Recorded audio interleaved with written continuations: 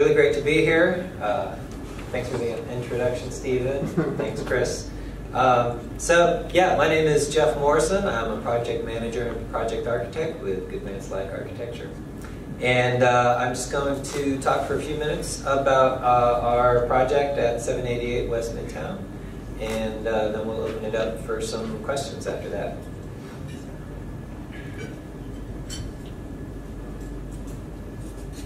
Great. This is a rendering of the building. It's a condominium tower over on West Marietta Street. The project team is ourselves, Goode Slyke Architecture, McKinley Homes, which is also known as Foxdale Development, and then Multifamily Construction, who you also know better as Batson Cook. They're the contractors. It's a really distinctive project. It's going up on the vibrant west side of Atlanta, over between sort of the Brady and King Plow Arts Center. And it's the tallest thing by far on that side of the city. And it's also distinctive in the marketplace because it's all condominiums. It's a 22-story building of condos over a podium of residential and parking. It's got about 8,400 square feet of tenant retail space facing West Marietta Street and parking for 500 cars.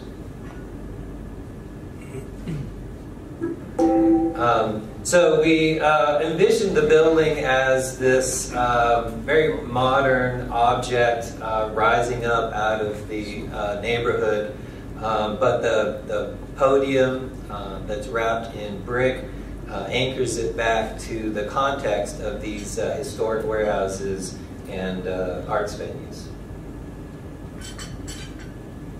The building envelope is all glass and metal panel. It's a window wall system. It's, as I said, it's about 18 stories of residential above the parking podium.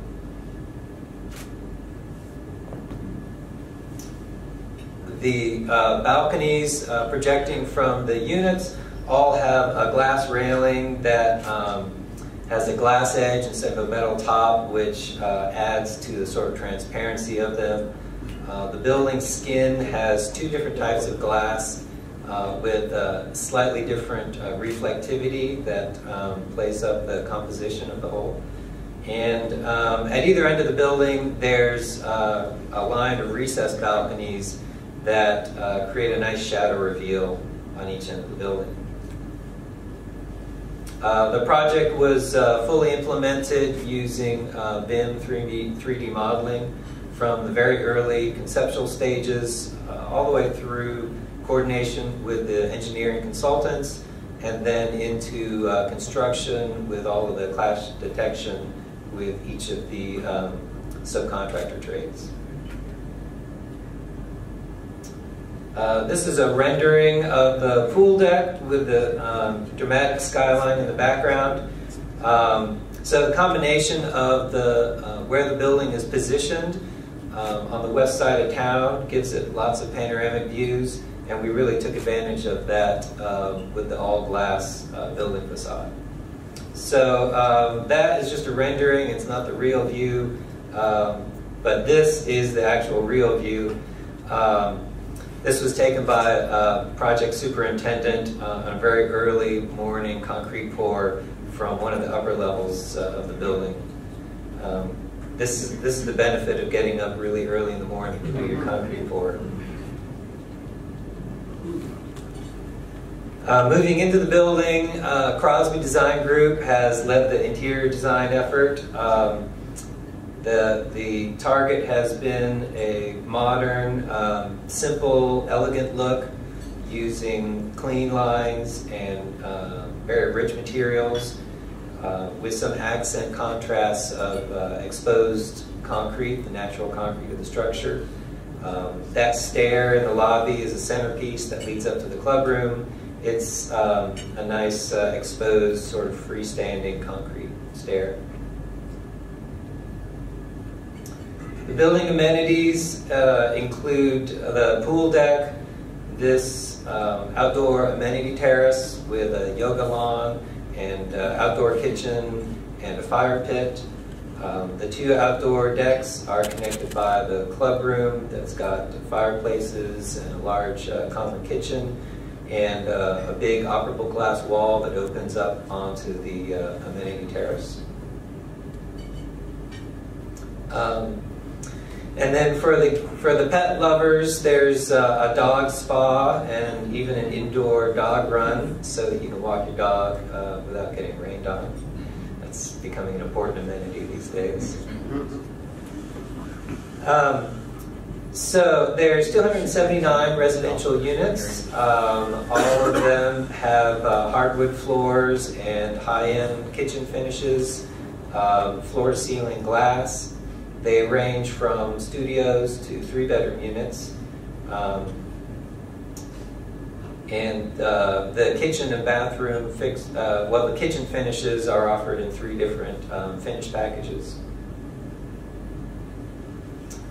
At the top level, there's 10 penthouse units, which have recessed covered balconies, of course the panoramic views, even higher ceilings, and each penthouse unit has a gas fireplace.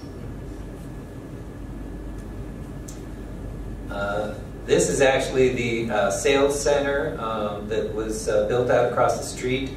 Includes a build out of one of the unit kitchens and a bathroom, so you can really get into it and experience the actual finishes. So this is one of the team members from Ansley Development at the sales center with the architectural model, and then behind it they've got a digital screen with the 3D model that they can orbit around and open up any floor plan, identify any unit, and it's linked back to the architectural model too. It's a pretty nice operation. So this is the building as it stands today.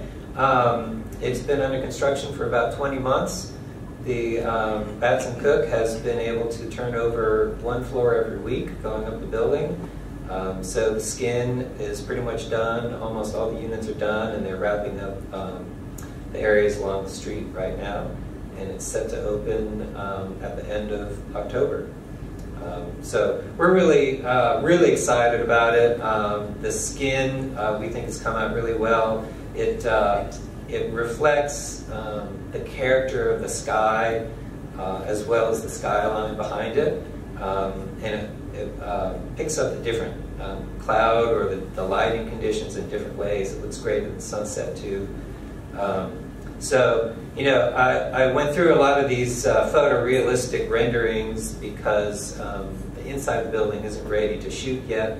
And for the most part, like in the units, you almost can't tell the difference between the 3D rendering and the actual built unit because the technology is so great. But one thing that they really can't capture is the play of the light on the skin, and so we're really happy with how that's come out. This is our project team from Goode Van Slyke. On the left, that's Jason Wright, Jay Leach, myself, Chris Goode, and Paul Van Slyke. And that's our office just over in the Old Fourth Ward. As Steve mentioned, our portfolio at Goode Van Slyke includes a pretty broad range of institutional projects, commercial projects, a fair bit in multifamily, and as well as he mentioned, a large amount of the interiors of Mercedes-Benz Stadium. This again was the project team for 788. This is the primary team with McKinley Homes as a developer, assisted by Ansley Development and CIM, and then ourselves with Batson Cook Construction. And then our team of consultants included Crosby Design Group on the interiors, Long Engineering with civil engineering, structural was by Browder Leguzeman, and MEP was AHA Consulting. And as Stephen mentioned, I am an author, published author. Last year I wrote a book with a series of black and white photographs like this one taken of the Gulch and underground Atlanta downtown. And that's coupled with a history of the area and the role it's played in the growth of Atlanta from the very beginning. So the book is called Atlanta Underground, History from Below. It's been a great way to tie in my love of architecture with my love of history and